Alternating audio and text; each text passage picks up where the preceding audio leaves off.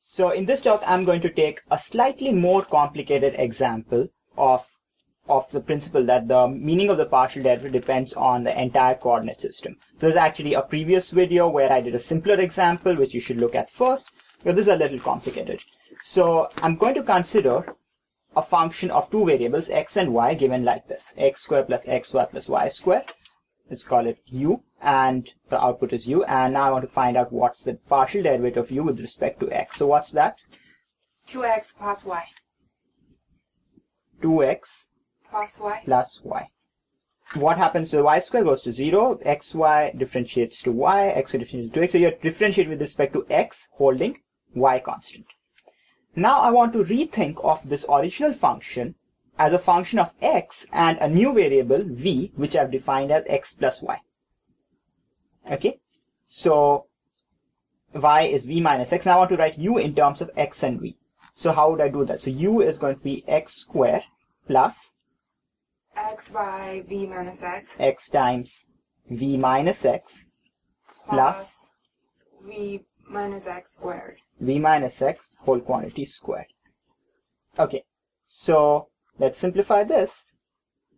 X squared plus xv minus x squared plus v squared. v squared minus 2xv, well 2vx, same as 2xv, plus x squared.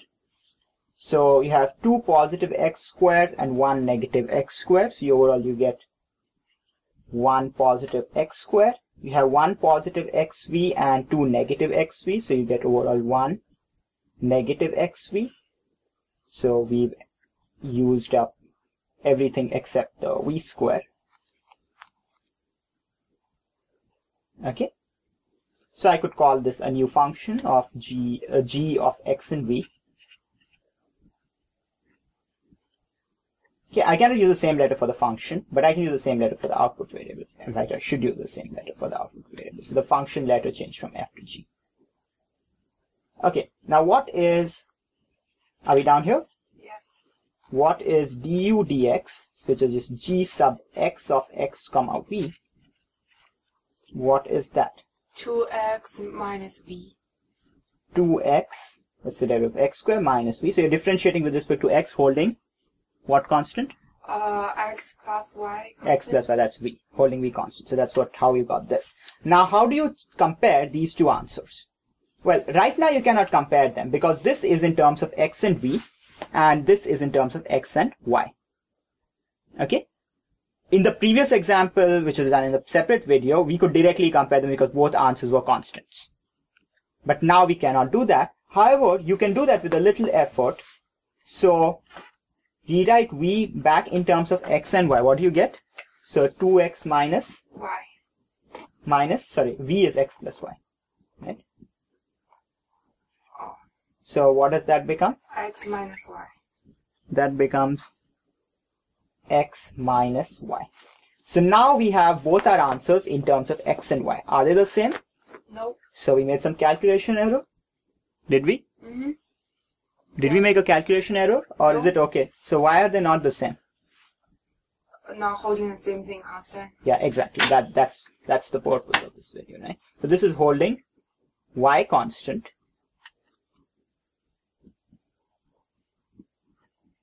and this is holding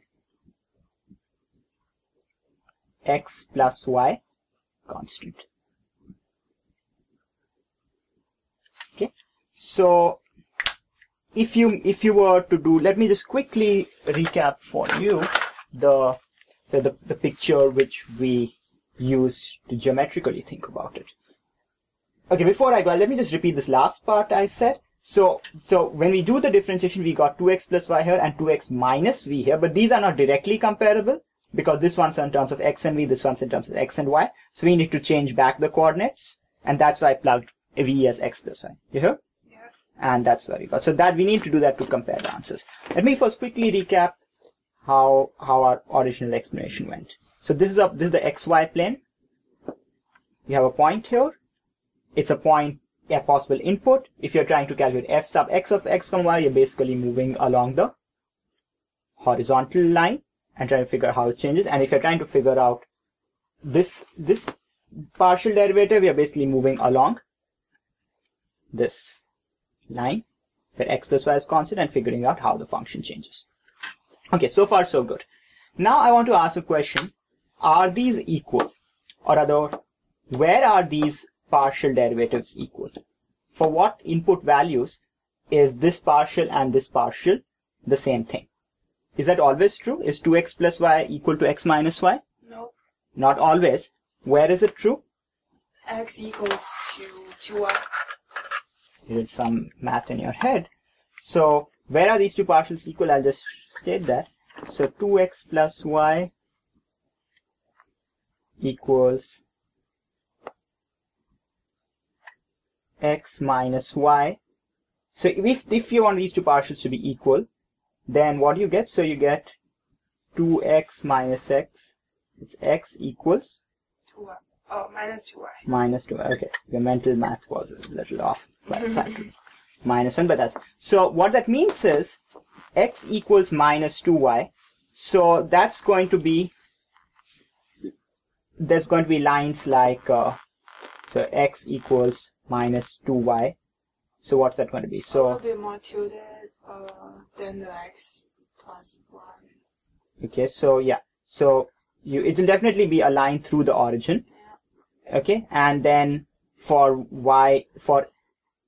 x equals 1, y will be minus, wait, so Minus y is x 2. is, when x is 1, It's minus 2. no, Y is minus 2. x Oh. is minus 2y. So or rather, Okay. if you want to write y in terms of x, is minus half x, right? Yeah. So when x is 1, y is minus Minus half. So you'll get a line. So that means for points on this line, y is minus half x. So it's a negative sloping line through the origin. On this line, these two partials are equal. But in general, for most points, if you take a random point, somewhere here or here or here, the two partials will not be equal.